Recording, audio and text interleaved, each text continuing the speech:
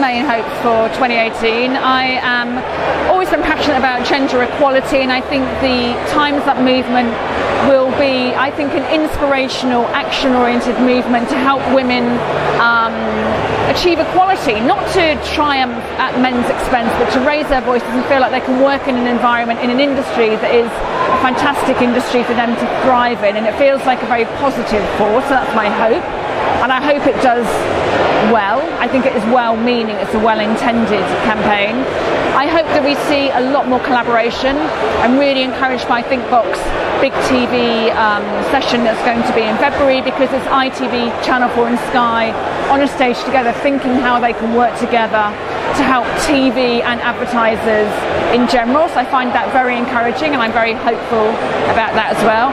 And I'm hopeful that the debate around fake news, false news moves on, and we start to realise that trust in premium news environments is a really precious commodity, and we start to learn to revalue that trust and work out how to reward that accordingly in all the media that we now plan, because editorial integrity and quality content is really important, and I'm hopeful that rises back up to the fore.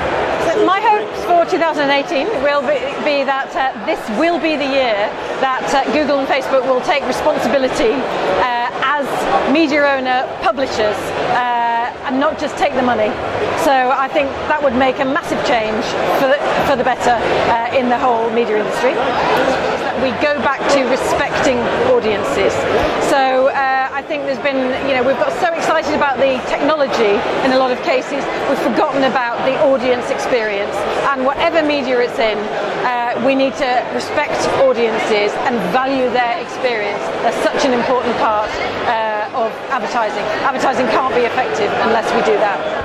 There will be some pretty dramatic changes on equality and seeing improved diversity and inclusion in the industry, but primarily that is about the number of women in creative departments. I'm absolutely convinced that if we can get more women into creative departments, the quality of our output will be more representative, more creative, more entertaining. Everybody will benefit.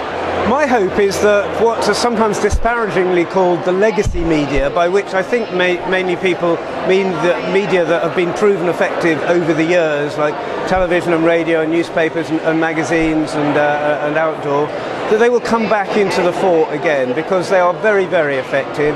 There's an awful lot of hype said about the digital media, some of which is very effective, but an awful lot is overblown. And I just think all of those media really deserve to be recognised in a way that I don't think they have been for a few years. My hope is that 2018 will, in retrospect, be seen as the year in which the tide turned against fake news in all of its manifestations. The people began to realise just how important checked, curated media is, and be prepared to pay for it. Otherwise, we've got serious, major problems in any democratic society.